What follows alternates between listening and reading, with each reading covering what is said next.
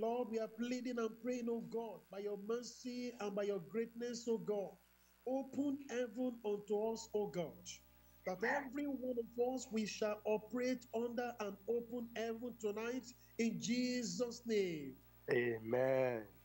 Thank you, Father. Lord, we give you all the glory. In Jesus' name we have prayed. Amen.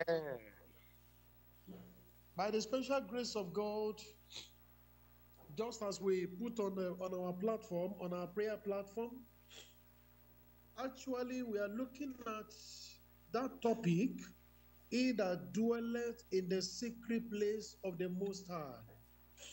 Amen. It's a familiar topic to all of us, and it's a familiar chapter that is taken from Psalm 91. And when you look at it very closely, you begin to ask yourself, who are the people that are qualified to dwell in that secret place of the Most High? It takes people who have encounter with the Savior. It takes people that their lives have received, the touch of heaven. It takes people that have given up sin out of their lives. They are no longer living in sin. They are no longer living in this, and they live to please God. In other words, they are living a righteous and a holy life. Those are the people that can dwell in the secret place of the Most High.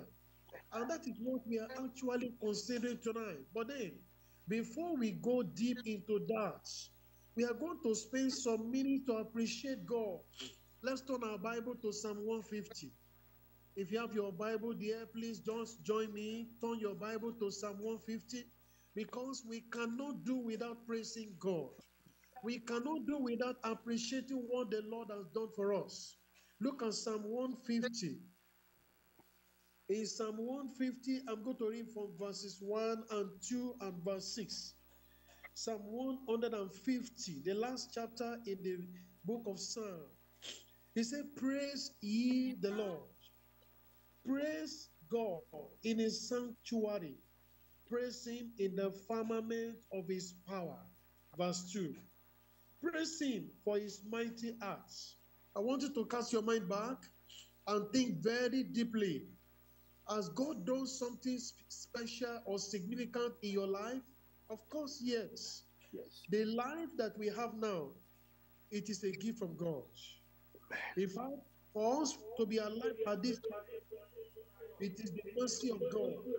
For people that have been thinking, I'm going to see next year, I'm going to do this, I'm going to do that, many have gone.